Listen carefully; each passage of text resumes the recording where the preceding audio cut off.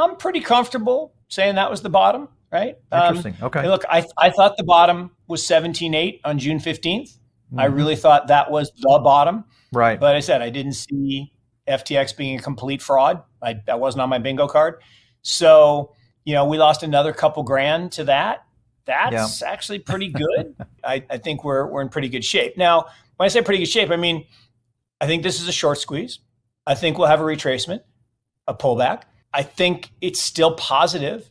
And short of a liquidation of GBTC, I think we are in the beginnings of the accumulation phase again.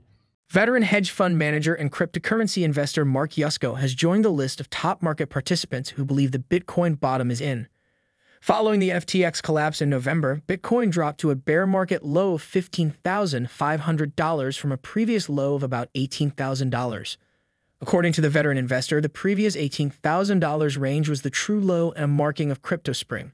However, Hurricane Sam, the disgraced former crypto billionaire and FTX founder, brought in some shaky weather, which Yusko says is typical of spring. With that out of the way, Yusko believes we are back on track for spring and about to begin the beautiful transition to summer. The veteran hedge fund manager also discusses the possibility of a short retracement that could take Bitcoin back to the $18,000 range. If that does happen, Yusko says it won't be overly unusual, just one of the final signs of the transition from spring to summer. And Yusko believes that the transition won't be far along. In fact, he does not rule out the possibility of a new Bitcoin all-time high in 2023 or early 2024. He also predicts that the next halving will push Bitcoin to $100,000, sometime between the halving and the expected peak period about a year later. But Yusko is not all about Bitcoin.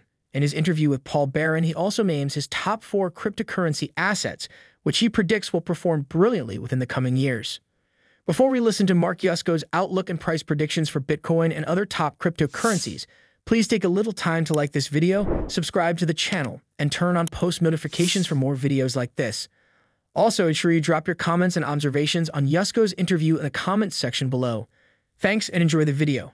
There were a lot of good charts that said 10 to 12 was really the lower level that we should have hit, and we didn't get there. So yeah. Now look, GBTC unravels, Tether turns out to be a total fraud. That's a different game. Deltec Bank is running money for some crime syndicate. Yeah, okay. For sure. Now we got black swans. Then maybe 10 to 12 comes into play. But I don't think anything lower than that. And I'm very comfortable saying the 15 was it, and we're back into spring. I'm not even sure we're gonna head back through the 18 level. I think the best thing to watch is higher lows and higher highs. So as long as we keep making higher lows, I'm comfortable that we're in a bull period. This was definitely a short squeeze, right? The last 3 weeks, total short squeeze for sure. Now we need to see signs of accumulation. If we see signs of accumulation, that'll be really, really good.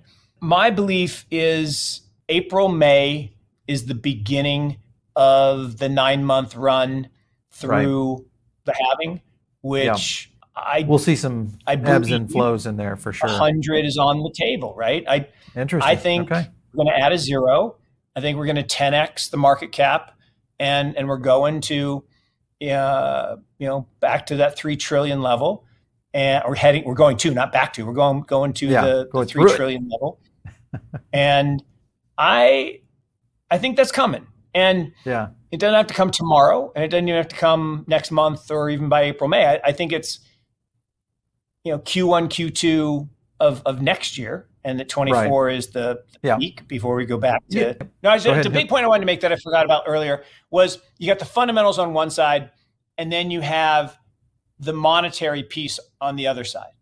And here's the thing, Bitcoin and gold, but because they're both one and the same, don't like quantitative tightening. They don't like money supply growth shrinking. So we actually have had in recent months, the first time in 60 years, 60, money supply actually shrink. Interesting. So if, and again, that's capital I, capital F, if the Fed follows, see, Japan already pivoted. Right. Japan unleashed a tidal wave. I mean, tidal wave of liquidity. And you look at the yen went from 153 to 128, like almost instantaneously. I mean, crazy. I mean, Kuroda-san is crazy. I mean, the dude is, I mean, otherworldly when it comes to printing money. That was first. Second, China has increased their credit impulse, starting in kind of May, June of last year, and I think they're going to, unlock from COVID zero, and I think they could stimulate $500 billion. I mean, a big number. So if the Fed follows, then that'll be good. Because the thing that people forget, one Bitcoin is one Bitcoin. We don't price it in Bitcoin. We price it in dollars. So the reason that Bitcoin goes up over time isn't because Bitcoin gets better. It's just a Bitcoin. It's because the dollar's getting worse. And so when we're quantitative tightening, the dollar got strong, which meant the price of Bitcoin went down. Now, as the dollar's getting weak, and the dollar's been in free fall, right, since October. I mean, absolute free fall. DXY just getting crucified. Sure. Yeah. And so if the Fed follows through, then I see a big tailwind for Bitcoin, gold, and all stores of value. Last February, Yusko named 4 crypto assets in addition to Bitcoin and Ether that he believed could withstand a market downturn relatively well. He named Avalanche, Cosmos, Polkadot, and Solana. Since then, Avalanche has gone from $95 to $18, Cosmos from $30 to $13, Polkadot from $18 to $6.5, and Solana from $95 to $24.7. As a result of the bear market and various contagions and collapses of the past year, these assets have lost around 81%, 56.6%, 66.6%, and 77.7%, respectively. In comparison, Bitcoin has fallen from $44,000 to $23,000, a 48.83% decline. A year after he made that prediction, here's Mark Yusko discussing his updated list of top crypto assets and why he likes them. I used to say form your base: Bitcoin, Avalanche, Solana, Ethereum. I might modify that. I might ditch Solana. I think it was a Sam coin or scam coin a little bit. I think there's a lot of good development on Solana. I think there's a lot of good projects on Solana, but unfortunately, I think that was one of the manipulated. It's not as bad as Serum or FTT or Oxy or a couple of the others, but so I'd probably take Solana out of there, and I'd probably swap in Polkadot and Cosmos. So that doesn't make a very good mnemonic, but I'd probably pull Solana out of that 6 and keep the other 5. Because the reason I like those 5 is I'm not sure whether right now we have 5 protocols that govern the internet. So there's there's IP at the bottom, Internet Protocol, and there's TCP/IP, then there's FTP, SMTP, HTTP, www. All right. I can argue that on top of Web3 is Bitcoin is the base layer, Filecoin is FTP, Ethereum is www, and Cosmos, Polkadot, Avalanche are SMTP, HTTP. I don't know which ones. So we end up with 5 or 6.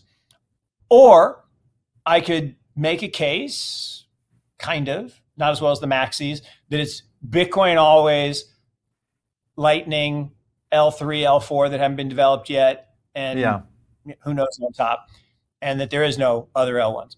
Or I could make the case that Bitcoin, Ethereum, Avalanche, Polkadot, Cosmos, and then we have bridges and interconnectivity, interoperability. I'm not smart enough technically, Paul, to tell you which one of those is going to happen. I think the key to investing in this ecosystem is diversification. Yeah, right? For sure. Don't put all your eggs in one basket. You want to have a big chunk in Bitcoin, fine. But if you think about it, if Bitcoin is as successful as we all think it will be, it won't be the best performing. Full stop. For sure. Right? Just because it's going to get to the that largest. point. It's just the law of large numbers, right? You're not going to go from 400 billion today. Even if you go to 4 trillion, that's a 10 bagger. Okay.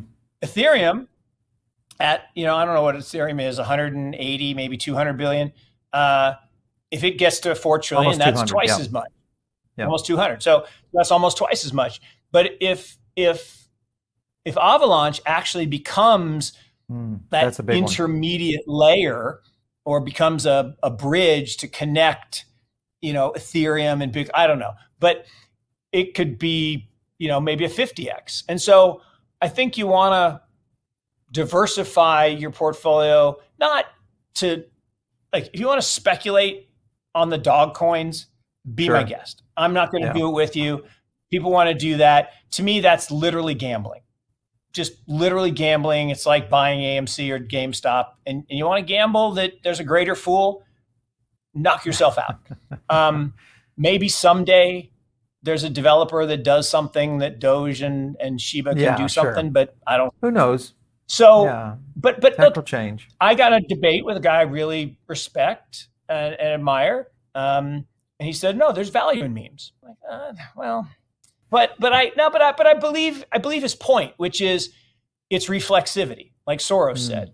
The fact that people believe it makes it so, and it is true, right? I mean, it's Dogecoin's a $10 billion asset or $11 billion asset. Yep.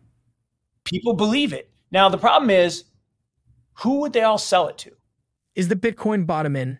If not, which you think will occur first, an upside rally to 25,000 or a retracement to 18,000 as Yusko predicts?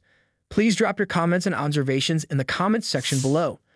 Also, ensure you like this video, subscribe to the channel, and turn on post notifications for more videos. Everything you do helps with the YouTube algorithm and contributes immensely to the channel's growth. Thanks for watching.